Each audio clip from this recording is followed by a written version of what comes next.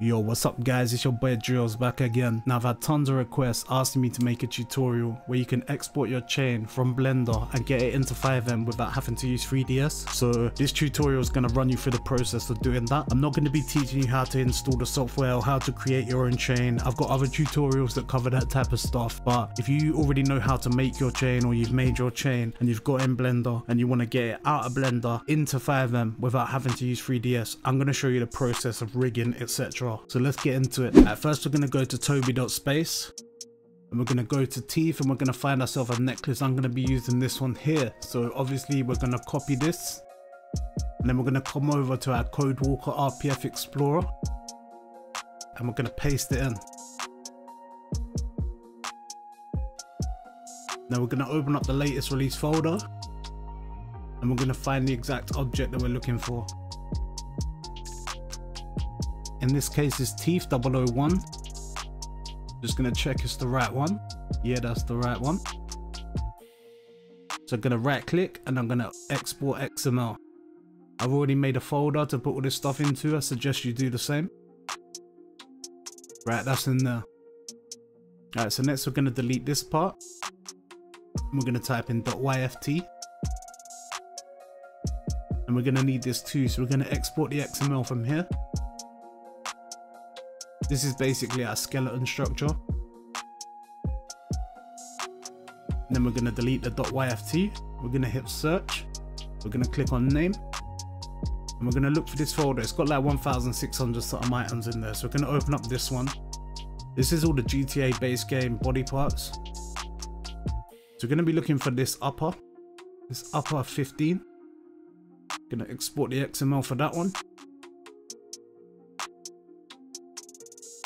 And then we need to get our head. We're going to get the chunkiest head there is to make sure our chain will fit all heads.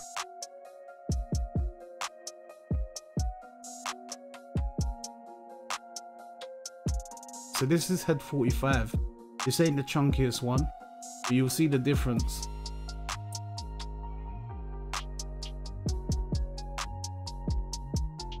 Obviously if I go on to head 42, you'll see it's a lot chunkier. Now for our chain to fit all heads, we want to go with the chunkiest one available. So we're going to take this one, head underscore 42, export XML.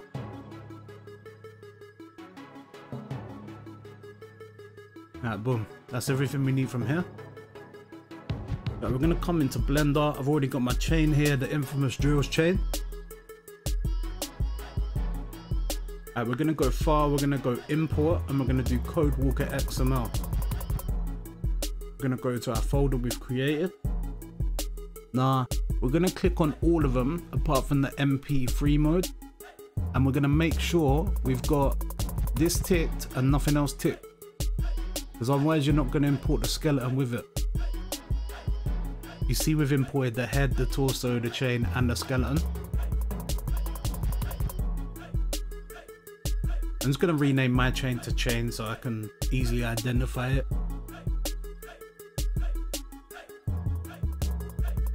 Alright, so we're going to select the chain and we're going to go into weight paint mode. We're going to click down here and we're going to add a new vertex group.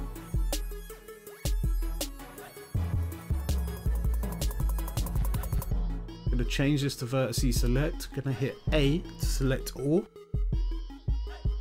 We're going to make sure the weight is set to 1.0 and we're going to click assign. We do need to rename this. I probably should have done it first, but we're going to rename this. And it's got to be exactly like this. So it's going to be scale underscore spine 3, and it has to be capitalized like that, so make sure you copy that just as it is. Then we're going to hit assign.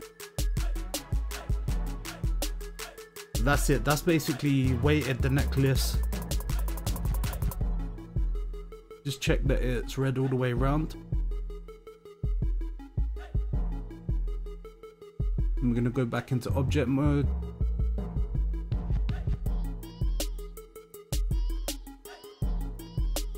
Alright, so yeah, we need to go into UV maps. We need to create 2 UV maps.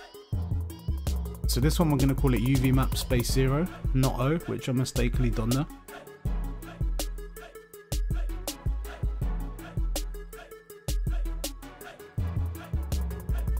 And then the second one is going to be UV map space 1.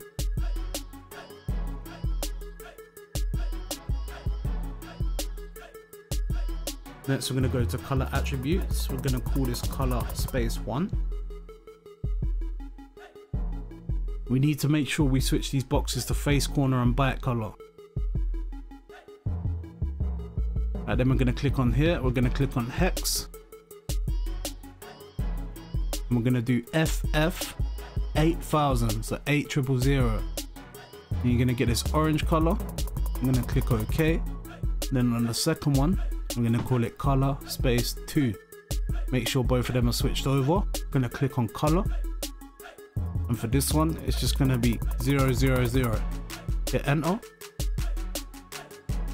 And turn the alpha all the way down.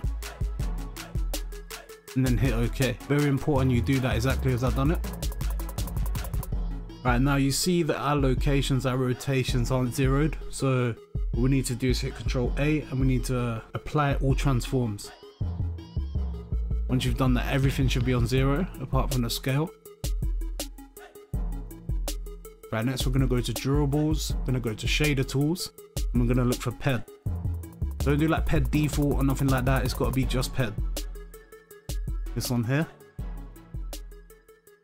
I'm going to click on that. Actually, let me pull this out a bit. And we're going to do convert active material. Once that's done, open up the texture parameters under Sollumz.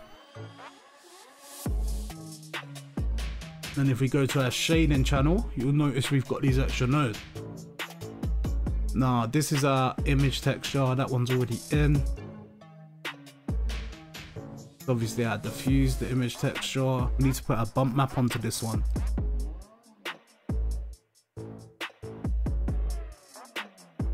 So we need to add our spec map to this one. Okay, that's done. Come back to layout. You should see that we've now got these, and we just need to click on embedded for both our normal and our specular.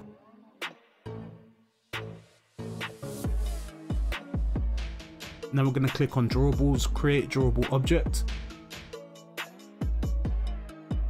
We're going to untick center selection, and then we're going to click on convert to drawable.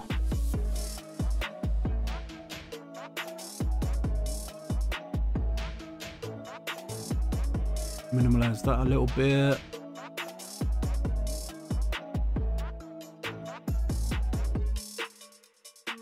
Right, we imported the other chain model, and the reason is so that we can copy the attributes for the pose and everything like that, so we don't have to create them from scratch. First thing, we're going to need to drag our chain into this, like so.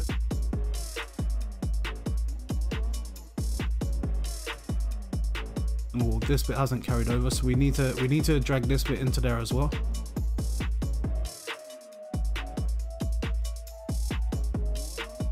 That needs to go in there. It should look a little something like that.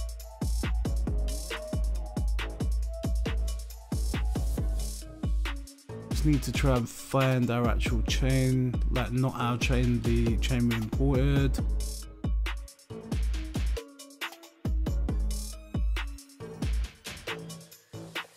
Ah, there it is, there it is. This one here is a chain we imported. We're going to select that and we're going to delete it. We're going to select our chain, we're going to hit Alt-P, we're going to do keep and clear transformation. Alright, we're going to need to hold the shift button, take this, and we're going to drag it down here, and we're going to drop it into here.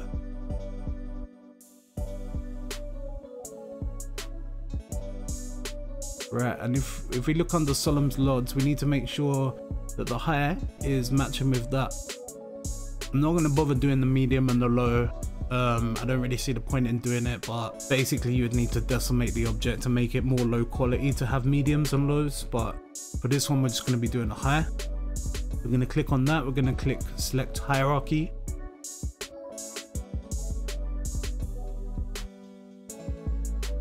And we're going to do export Codewalker XML. Gonna create a new folder.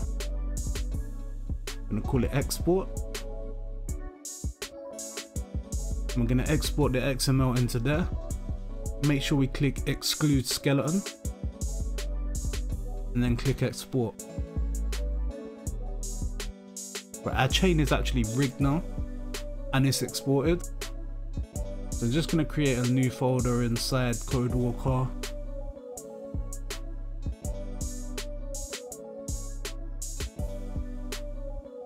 And then if I open that folder and then drag our export into there,